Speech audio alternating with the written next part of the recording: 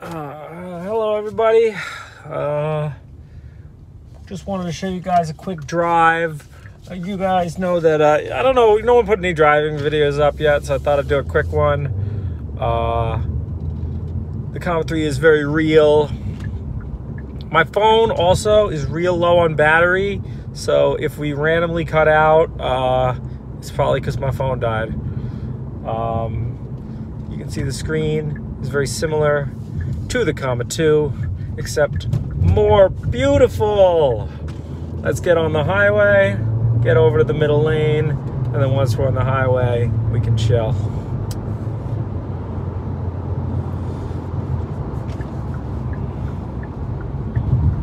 Now we can just engage it here. Let's go. All right. Let's do a lane change.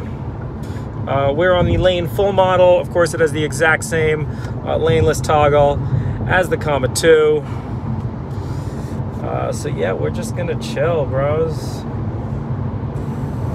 See if I try to lane change with someone in my blind spot. We get car detected in blind spot, but now that they're gone, we can just move over here. Just like the Comet 2, but better and even more chill and more beautiful. You guys can see the beautiful screen on my windshield. That OLED gives a crispiness that you just can't compete with anywhere. It's my legs and the wheel. What are we doing there?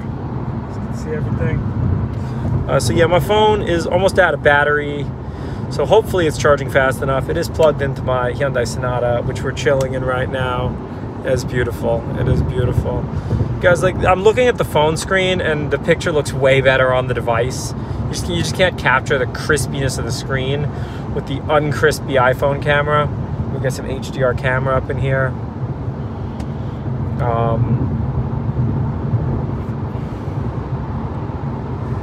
Yeah. Speed boys. Got my 3 comma hat on. Chilling. Here's one hand, the other hand's holding the phone. Looking at the road at all times. Of course, it has the same driver monitoring as the show nav. Oh, of course, yeah, we could just bring up a map if we go like this. So we'll give that map a minute to load here. And there's our map. You can see me driving down the San Diego freeway. We've opted to remove the traffic. I guess it's just not in this rev because the traffic is spotty and kind of shitty. But yeah. Oh yeah, how did I forget to show you guys that? Nav, if we actually want to navigate to somewhere, we can go in here, we can go to navigation. That's the, it's telling us to make a U-turn if we want to navigate back to the office.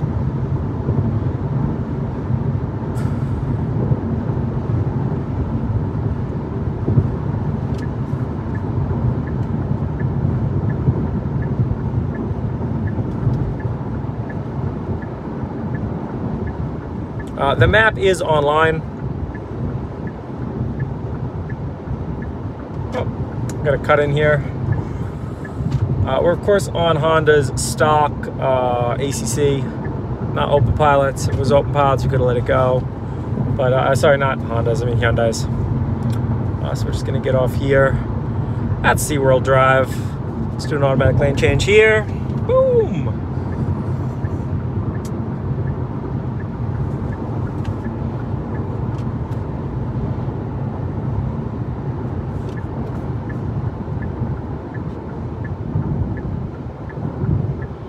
Still got a bit of improvements to do to the software, but overall your out-of-the-box experience should be greater than or equal to a Comet 2, and that's just from a driving perspective. From a beauty perspective, it's 100% better. So we can do some of this road too.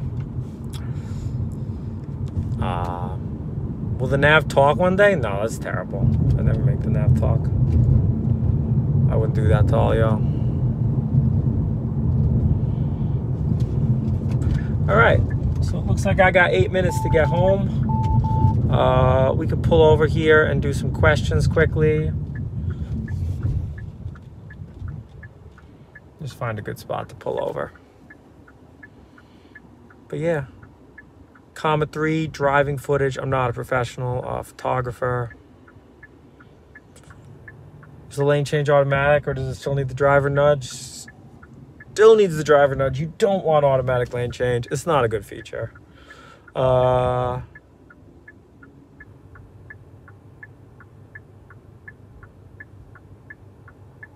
Is the screen ever going to get bigger? It does not come with a growing screen, I'm sorry. The screen on this is slightly bigger than the screen on the Comet 2. It's also borderless, which is really nice. So, yeah, let's pull into this sketchy parking lot. Right up next to this bus. Yeah. Any quick questions? I think that was just a quick stream. Real footage of the Comet 3 driving. Get yours today at comet.ai/shop, or just go to comet.ai. Is the screen ever going to get smaller? How will it perform in the mountains? Bit better than the 2. The alignment is still centered. Absolutely, yeah. So you'll see we can toggle between. Well, actually, we'll go off-road here. So we can toggle between navigation and the sidebar.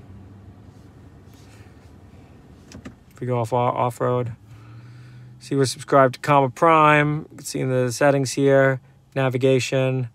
You can also control this in running OpenPilot 0.7. It's running Agnos 1.1, which will be the shipping version. Got the same great toggles. I think I'll turn laneless on for my drive home. Ooh, we have this new toggle, show ETA in 24-hour format. We can Wi-Fi. And things about the device. I can reset my calibration here if I want. The dongle ID, the serial number. We do have it in English only. Multi-lang coming soon. We should really work on that. Will it work anywhere? Sure, why not? Cool. Thanks for watching. Quick drive on the Comet 3. I'm going home. It's nap time.